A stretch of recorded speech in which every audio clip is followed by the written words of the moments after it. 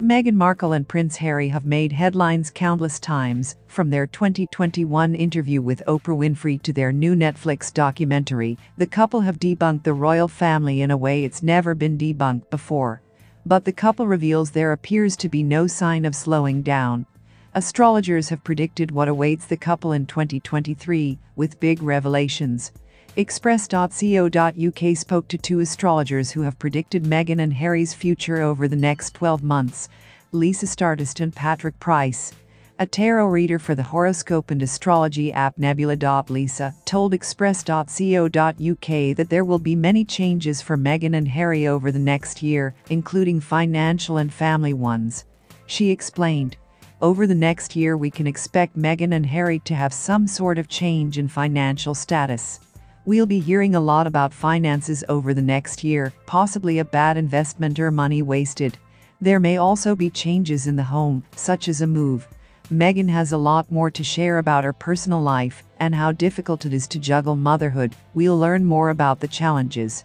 As for Harry, Lisa continued, he's going through a major transformation and things could come to a head. There will be upcoming projects here and there. People will want to know more about Harry and not Meghan. So she'll probably step down so he can do more solo work. On the family front, Lisa explained that Meghan is trying to have more kids. He continued, "Pregnancy is occurring now or towards the end of 2023. She is more afraid of having a child than he is because of her fear.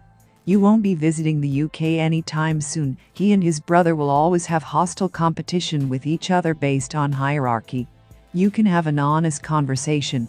You care about each other. Others, but they don't like each other very much as people because they are so different.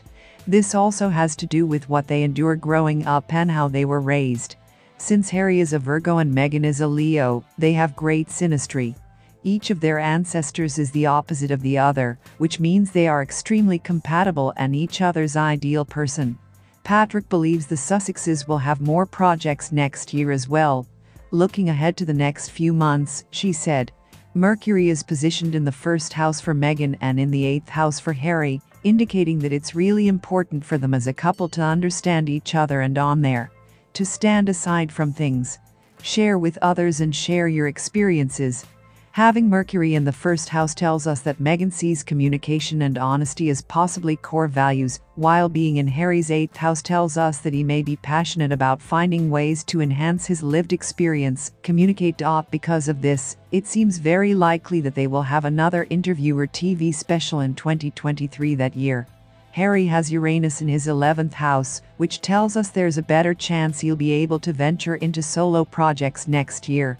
This is because Uranus is the planet of personal advancement and development, and the 5th house is the house of family, home and relationships.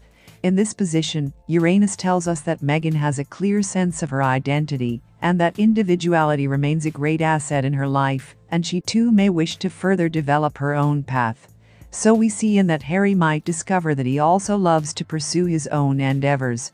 Uranus in these positions can also indicate that your confidence and individuality are incredibly important to both of you, and for many reasons you needed to move more together.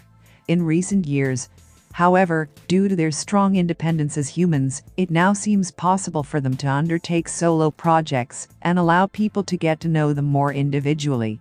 Patrick also predicted that another child could be on the way for Harry and Meghan. He said, Gemini and Scorpio are in the 5th house of Harry and Meghan. The 5th house can refer to children, and in this case it means they could have another child.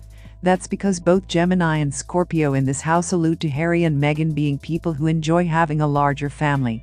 These positions in the 5th house tell us that even if they no longer have children, family is a very important part of their lives and a central pillar for them. Also, having Gemini and Scorpio in the 5th house tells us a lot about fun, joy, enjoyment and creativity, and seems to be a very positive thing. Prospects for Harry and